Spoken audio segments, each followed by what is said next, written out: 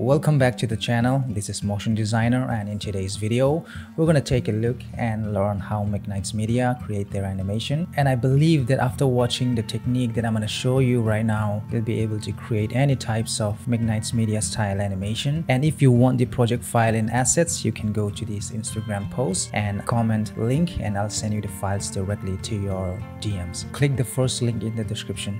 Alright, let's get started. So we'll start by opening Photoshop, and this is a full HD canvas, 1920 by 1080, nothing fancy. I'm gonna drag and drop the image, the stock image. So I'm gonna go and delete the background. I'm going to select this rectangle tool and draw a box around this, like this. And I'm going to right click, select inverse, or you can select this. And I'm going to generate a fill. And I'm going to extend this, hit generate. Alright, so here is the extended version. You can choose from different options here. You have three. I'm going to stick with this first one. So after you have done that, select both this layer. I'm going to right click and merge layers. I'm going to duplicate this layer by hitting Ctrl J, and I'm going to rename this subject. So we're going to mask out this subject, right? So it's very easy.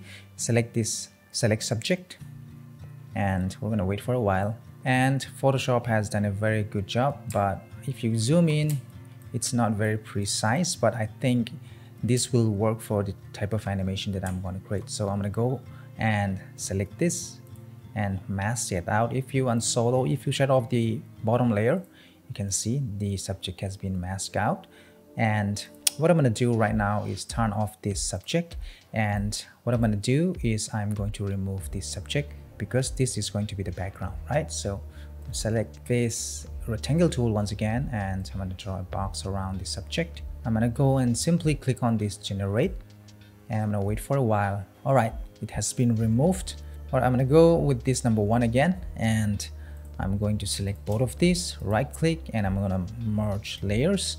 And what I'm going to do is I'm going to extract this foreground and separate the background again. So the easiest way to do is you can go here and select this quick selection tool, and I'm going to draw like this. Simply draw it. You can zoom in, and if you hold down Alt and paint on these unwanted areas, you can remove this selection, something like this. And I'm just going to do a rough selection because we don't have to be super precise on this. So just like that. Let's see. I include this as well, and I think we're good to go. Right? Once you are happy with the selection, simply hit Ctrl J, selecting on this layer. Ctrl J, it will duplicate and extract out this part only. So I'm going to rename this foreground and shut off that, and we're left with the background only. So what I'm going to do is I'm going to remove this again. So I'm going to this lasso tool, and I'm going to roughly select, this one. Oops. Alright, that's the selection, and I'm going to simply go to generate fill again and then generate. Alright, we are left with this. Let me just go and see the other ones. I think this is gonna be fine, so I'm gonna use this. So these two layers, I'm gonna select both of these, right click, merge layers, and I'm gonna rename these BG for background, and this is the foreground, and this is the subject. All right, so we are good to go for the animation. We have set up everything. We'll just save this, just Control S to save it, and I'm going to rename this main comp and save it as a Photoshop layer. And we'll go inside After Effects and we'll animate this. All right, so let's go to After Effects. So here in After Effects, you can go to the project panel, double click on this, and I'm going to navigate to the Photoshop project that we have saved. Click on this composition, retain layer sizes, and I'm going to import, and it's going to ask you one more time and hit OK. So here, as you can see here in the project panel, you have the main comp. Double click on that to open that. You have this, and you simply have to turn on 3D layers for all these layers. And so what I'm going to do is create a new camera, and I'm going to create a null object for the controller null object, which is a 3D layer, and I'm going to parent this camera to the null, right? So once you are done, go to this view and select two views, and you have the left view, and I'm going to zoom out a little bit here. Select the background layer and move it way back, right? And I'm going to select the foreground layer, and I'm going to move it backwards a little bit, and I'm going to scale it to fit the composition again, something like this. Or you can hit S and adjust from here if you want. Also the position like that, and I'm going to scale up the background layer as well to fit the comp,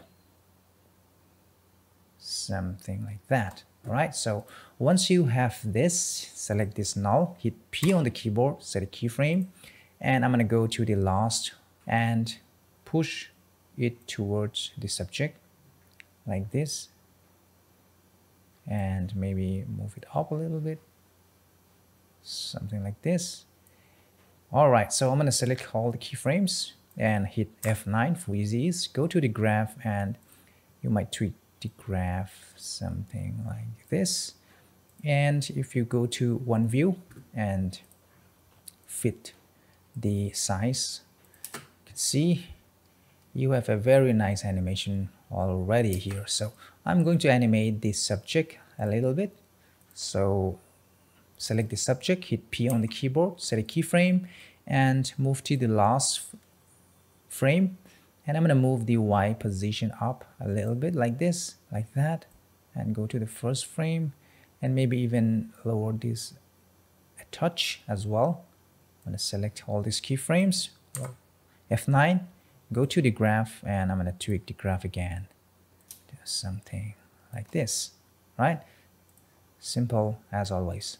And if you play it back, you can see it's very nice. So to sell the effect even more, you can add some other elements, which is stock images. So I'm going to go and import those images, drag and drop it.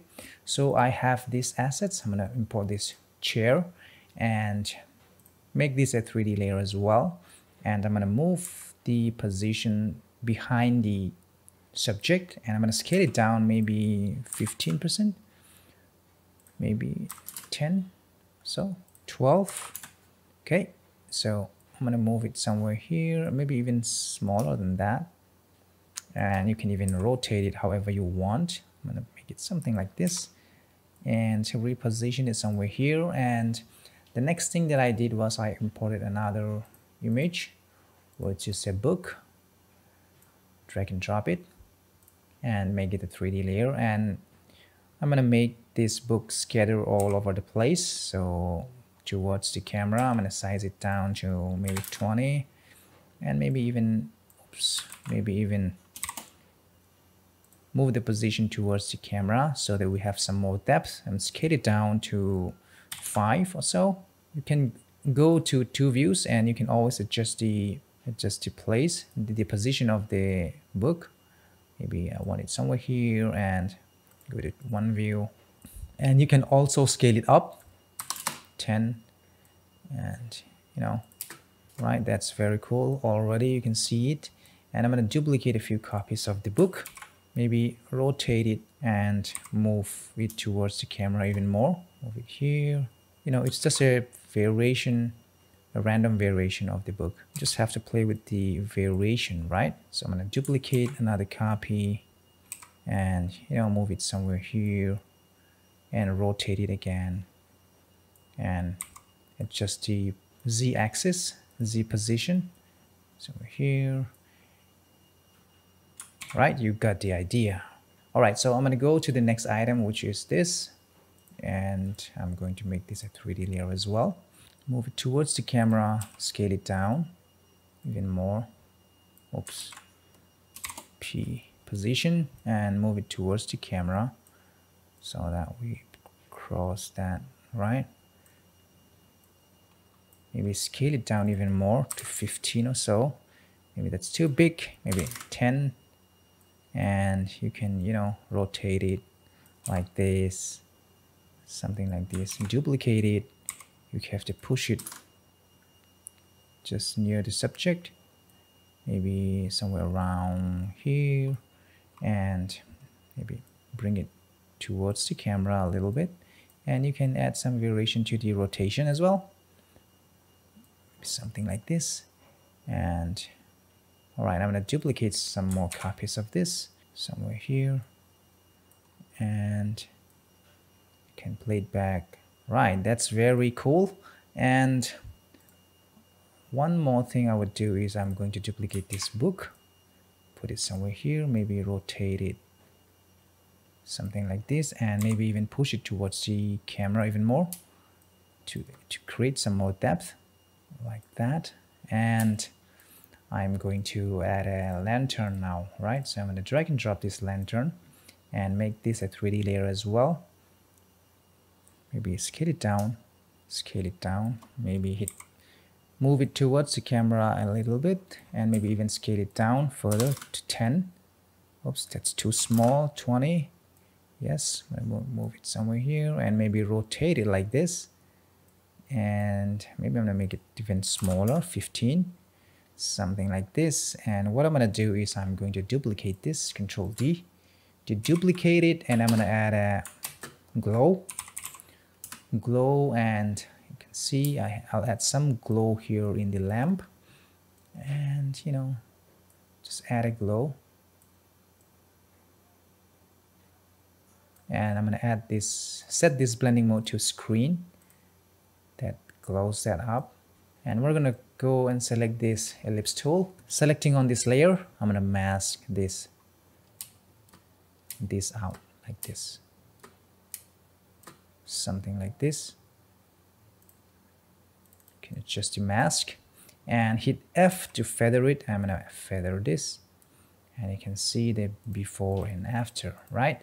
That's very nice. You can even duplicate this layer and make it glow even more. So, but I'm gonna leave that for now and move on to the next one. Maybe I'm gonna duplicate this book one more time, and move it away somewhere here, and maybe even rotate it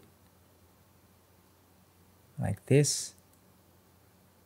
After that, let me just go and add a text, and make this a 3D layer, and make sure to put it just above the background. I'm going to copy the background, hit P, select the position, Control C to copy, and select the text, Control V to paste it, and reposition this somewhere around here. And you can even scale the text up depending on your need. Let me just push it a little bit towards the camera. We have already created a very nice animation like that, but if you pay attention, it's just flat and it's just boring. So to sell the effect even more, go inside this camera, and we're going to turn on the depth of field, and we're going to crank up the aperture to 150, and right away you can see some depth of field. But if the camera doll, when the camera doll is in, you might have the subject out of focus. So I'm going to teach you how to stay in focus consistently throughout the animation. So go to the to view, and if you pay a closer attention to the focus distance, if I increase the values, you can see the focus distance moves here. So set this focus distance to the subject. So what I'm going to do is I'm going to select the subject, which is this one. You can see this layer. We're gonna set a keyframe for the focus distance, and this is the subject, so roughly about here. I'm gonna set a keyframe and go to the last frame. So we're gonna bring the focus back here. So we're gonna bring it back here, so somewhere around here.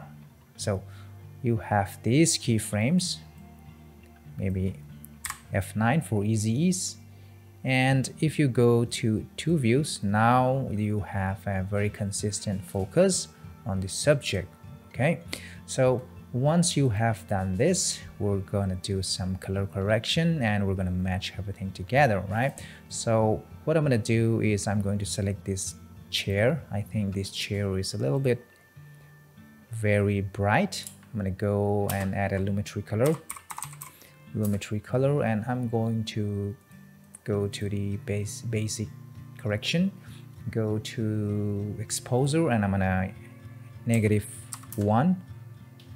Right, that's nice. And what I'm gonna do is create a new adjustment layer, and I'm gonna add a lumetri color here. And what I'm gonna do is I'm gonna do some color correction and color grading here. So I'm gonna add some temperature, warm tone, contrast, and I'm gonna lower the exposure to -1. All right, we want a very dark theme, so many shadows, and I'm going inside the color wheels and play with these blues and yellows in the highlights because we want a very warm tone here. Right, so after you are done, after you're happy with the color correction and color grading, you can go and add a noise, and I'm gonna uncheck this use color noise and maybe 5. Let's see, it's very nice. So without and with. And what I also did was add a posterize effect, posterize time. And we're going to set this to 12, frame rate to 12, so that we have a kind of a stop motion style animation. You can even add some more elements to the scene, but I hope you got the idea and the concept of how MagnatesMedia creates their videos. So I hope you learned something from this. Watch this next video for more After Effects tutorials. This is Motion Designer, and I will see you in my next video. Take care.